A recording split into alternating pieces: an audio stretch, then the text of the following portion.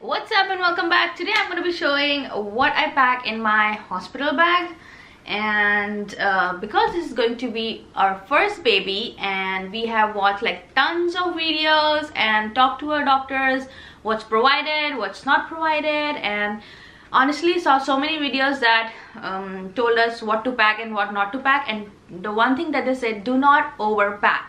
So we tried our best to gain knowledge from all the videos and pack our bag. I am 36 weeks and 4 days today, so I thought it's high time to pack our bag and be ready because the baby might come anytime, and I'm excited to share it with you guys. So let's get started. We are carrying one suitcase and we have divided it into 3 parts. This is for myself, this is my husband's, and this is the baby's.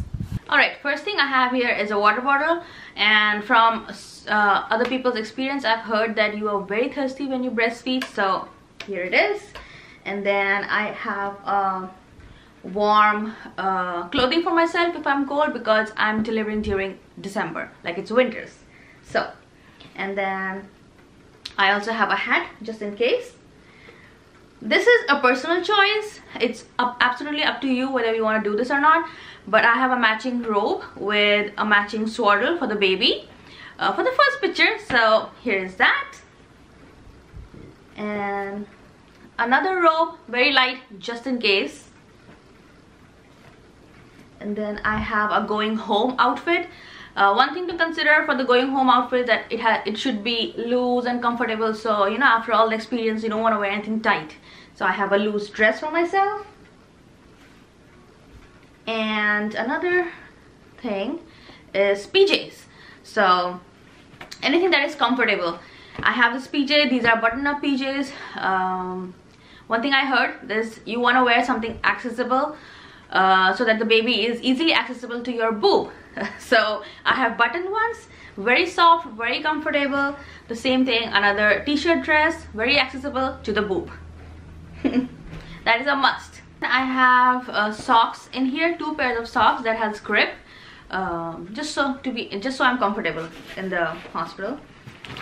And then I have these pillow slippers. I heard a lot of good reviews. They are super soft. I have been wearing them for a few days just to check them out, and I love them. So one thing that is important you want to carry is waterproof slippers to your hospital, because I've heard so many people say in their videos that hospital bathrooms are not like hotel bathrooms. So make sure you carry water resistant slippers so you can wear them and take bath. This bag is full of my postpartum kit. Even though the hospital provides every single thing, I am just carrying one of each just in case, because I want to stay extra comfortable. And the always discreet pads are the highly rated, most worn postpartum pads that are underwear pads basically. So they look something like this, like so. So that is why I wanted to keep them with me. And the second most important pads are your nipple pads, because you might leak. So here are those nipple pads. I have disposable underwear and ice pack pads. I just have 2 of them because the hospital provides. And by the way, these are all from Frida Mom, so they are really amazing. The perineal cooling pad liners, perineal healing foam. Everything I have for my postpartum is from Frida Mom 5-step kit, and you can get it anywhere, Walmart, Target, but I'll still post the link in the description box below so you can check it out. And the underwear pads are from Always Discreet. Personal care item that we are carrying is our toiletries. So everything travel size, small, just so after delivery you want to take bath, you want to feel good, you want to feel fresh.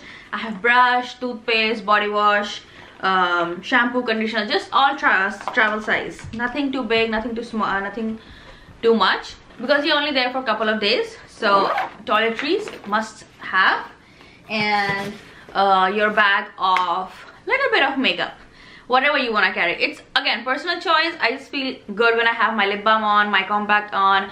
It's gonna make me feel good, take good photos over there. So I'm gonna have a little pack of my makeup bag. And also, because I'm delivering in winters, I'm gonna carry my heating pad. This is just like a personal size heating pad, and I'm just gonna throw it in here. One thing that I've heard people say is to carry some snacks. So I have fox nuts over here, different flavors, and protein bars, again different flavors. I wanted to carry something nutritious and not super junk like chips and all that stuff. Okay, now time for the baby stuff. I'm not going to show you all the stuff because I want to keep it as a surprise, like the going home outfit and all that stuff. But I'm going to definitely tell you everything. I have a wearable blanket because it's going to be December. So this is a wearable blanket. And I have a couple of diapers. Even though the hospital provides everything, just a couple, like 2 or 3. And then burp cloth, receiving blanket, and diaper cream, and body lotion, and some swaddles. Also, last but not the least, I have the nursing pillow, so don't forget to carry that because I'm sure it's gonna be super helpful. I haven't experienced yet, but I'm sure it's gonna be. Also, I have this bag that I'm carrying as my purse. I'm gonna have my phone, my charger, and some personal items in it. It has 1 hand sanitizer for now, and then my birth plan that I'm gonna hand it over when I reach the hospital, and I have a couple of gift cards for the hospital staff who are gonna assist me for 2 days. So we have a couple of gift cards to thank them, and my wallet and insurance and everything is gonna be in here. Hey guys, so it's time what you pack for the dad. So for myself particularly, I'm in charge of 2 most important things: the tech gadgets and obviously my own clothing, because Tanya walked you through everything. Also, I'm taking care of all the documentation part. So let's just start with the documentation, what you need to pack. It's simple. Go check your state government guidelines. You'll probably find out what they require, and just take a couple of printouts. Normally it's just gonna be your state ID or whatever ID with your photo on it you have. So beside that, a couple of address proofs I'm keeping, and that's it. Like, there's no rocket science to it, but again, refer to your state requirements so you can keep the required documents. And hospital is gonna guide you through every step of the process, so don't worry about it at all. Second thing, what I'm packing for myself. So I have my real simple pack over here. Obviously, a couple of underwears, a couple of loose, just like t-shirts and lowers, and that's it. And something to whatever I'll wear to go to the hospital, and something to come back. That's it. Since you are only gonna be there for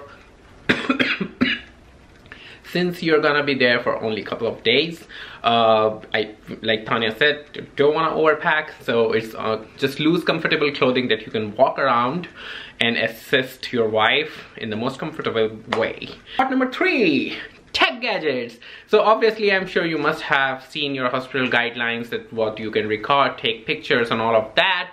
Normally everything is allowed in the hospital room. So I am gonna show you my tech gadget. I have my camera bag over here, and there are a couple of things. Normally this is my camera bag. I'm gonna just take it and I'm gonna have everything in there, but just make sure that you have the highlight is extra long charging cable. This is a 12 feet charging cable for your phones and stuff, because everybody has been telling us don't forget to take the extra long charging cable. So that's that.